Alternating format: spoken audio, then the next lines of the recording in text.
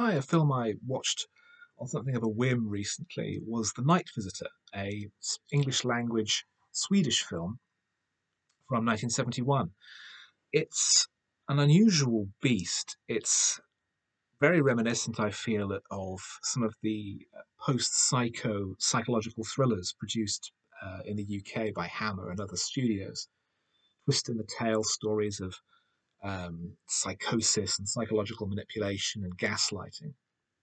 But it's a Swedish film with a largely Swedish cast, and as such, it has that veneer of the classic um, Ingmar Bergman style austerity, wintriness, uh, kind of emotional distance and um, frostiness, one would say, in all its forms.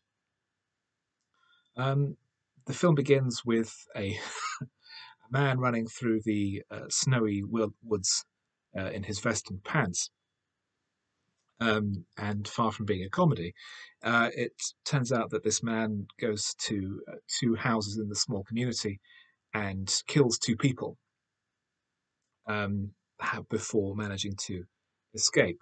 The police investigate, and we discover that there is interconnection between these characters, and the connection is this character whom they realize must be the prime suspect for the two murders. However, he has a perfect alibi. He's been incarcerated in the local lunatic asylum for a murder he supposedly committed a year earlier, the brutal murder of a farmhand, a crime that he denies committing. And as the story goes on, we see it's actually a more complex story of manipulation and revenge involving his sister and brother-in-law. It's it's such an odd film because it does combine these two very different tones: the intense, hysterical tone of these psychological thrillers like Taste of Fear or The Nanny, with the much more austere, remote Swedish style of film. And as a result, it doesn't really mesh fully, but it's still quite a strange, absorbing piece of work. Max von Sydow as Salem is almost obvious casting. I mean, who else are you going to cast as an escaped lunatic in a Swedish movie in the early 70s? Um, we have two other greats of Swedish cinema in Liv Ullmann and Per Oscarsson as the sister and the brother-in-law. And you have even some British imports as well, with Trevor Howard as the police investigator, and cameo roles by great British actors Rupert Davis and Andrew Keir.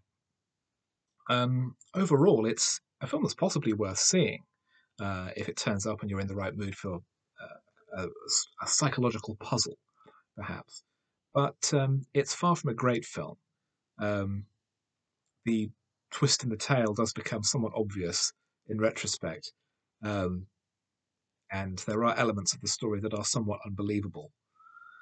But it is perhaps commendable that a film that involves Max von Sydow, the great of Swedish cinema, running around the woods in his underwear, could be taken as seriously as it does without looking absurd. So perhaps on that count, it ought to be recommended.